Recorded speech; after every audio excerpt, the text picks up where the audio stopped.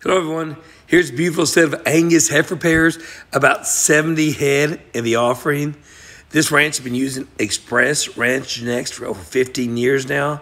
The quality of the cattle is just phenomenal. They're big, stout heifer pairs. The first calves were born in the second week of January, and they've been having about 75% of the calves were born in the month of January, first part of February.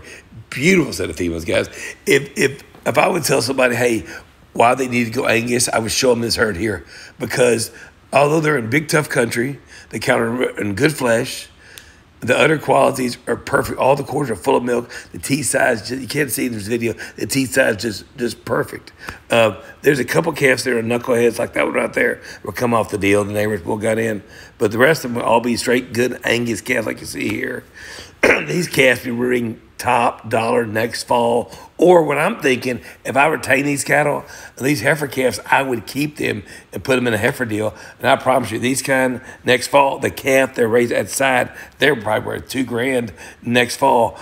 Really good set of cattle, guys.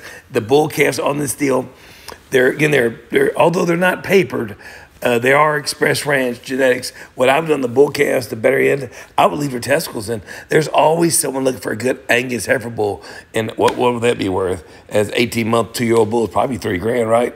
It's a hell of a group of cows, guys. They're cycling now. We did not put the bulls with them, but they're ready for a bull of your choice. I mean, if y'all guys look for embryo recipient cows, I love these big recent cows because they're big, stout, beautiful. I have great udders, and they have a hell of a calf you can sell off of them. Beautiful set of Angus pairs. There's 2 balls in the deal in the Panhandle of Texas. Give me a shout. Thanks. Bye.